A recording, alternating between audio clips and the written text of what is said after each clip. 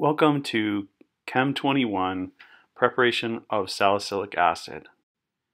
In the first part of this video, we will go over the experimental setup, and later videos will cover the rest of the experiment.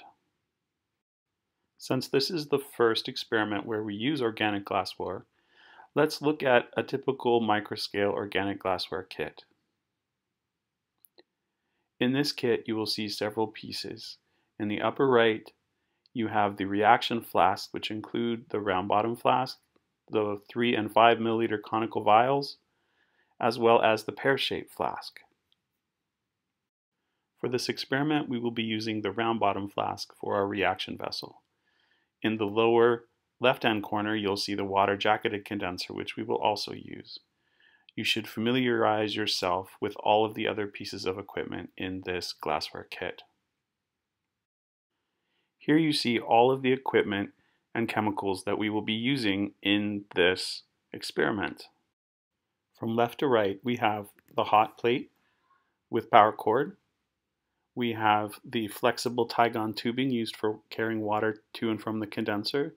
We have boiling stones, a couple utility clamps, a couple aluminum blocks, a couple of syringe pipettes. Pipettes aren't shown. Our condenser with cap and O-ring, as well as our reagent chemicals.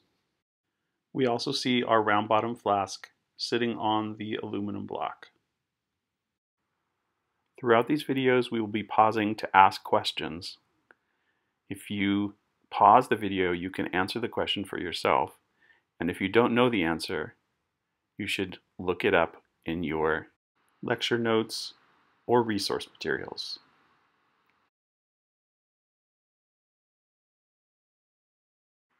The first step in the procedure is to weigh out the sodium hydroxide pellets and add it to 3.5 milliliters of water in the round bottom flask.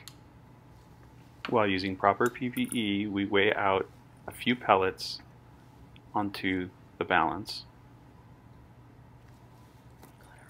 We can then take the mass of those pellets. If the mass fluctuates slightly, we take the center value that is seen on the balance. After recording this mass and adding the pellets to the water in the flask, we then are ready to measure out the methyl salicylate, which is a thick, oily liquid. The methyl salicylate is measured first by volume using a syringe pipette to get about 0.2 mLs of the liquid into the pipette. Once we have about 0.2 mLs measured out on the syringe, we add that to our flask. The flask has been pre-tared, and so we can find out exactly how many grams we added to our flask.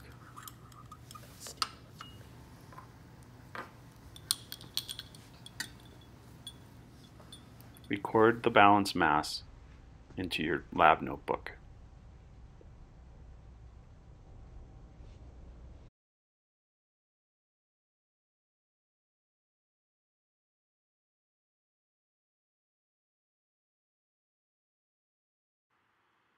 The next step is adding our boiling stone, 1 or 2 of them, to the mixture. Boiling stones are carefully added at this stage because it's much harder to add them later on.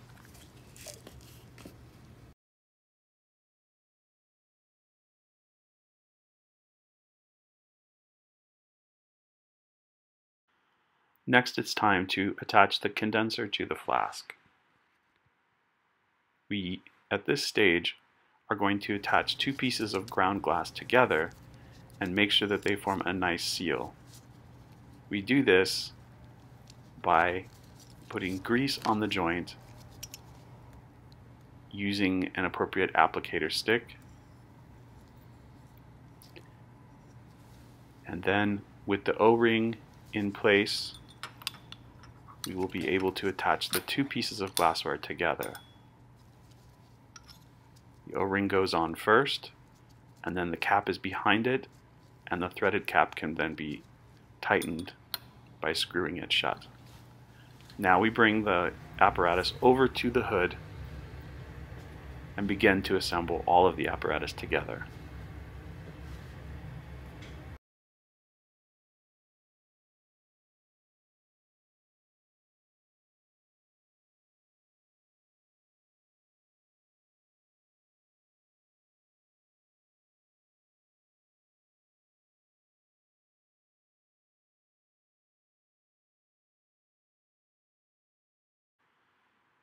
The first and most important thing to do when assembling your equipment is to make sure that it is stabilized and doesn't fall over.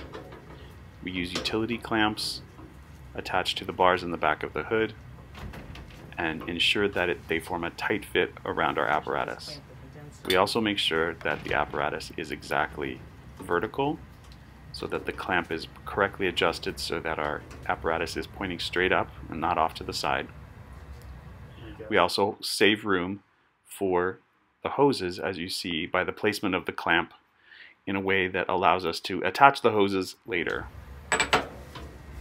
Once we know we have the apparatus at the right height, we can place the aluminum block down and re-secure the clamp. Before turning on the heat, you need to attach the water hoses and make sure that they are secure and that the water is flowing. We attach the lower hose and the upper hose so that they fit snugly and are not going to pop off once the water is on. So we check to see if they're tight. They seem to be fairly tight there. And then we attach the lower hose to the water inlet, and we take the upper hose and put it back down the drain. Once all the hoses are tight and snug, we can gently turn on the water slowly at first. The water then fills the outer jacket of the water condenser. Often the water has air bubbles in the line at first, and so you have to wait for a while to make sure you get a steady flow. You want a water flow that's fast enough to cool the inside of our apparatus without being so strong that they pop off the apparatus entirely from the water pressure. Once everything is secured, we can turn on the heat. Make sure you turn on the heat and not the stir. Your instructor will tell you how high to turn it up. In this case, we're turning it up to about level 4. And now it's time to wait for our reflux to begin.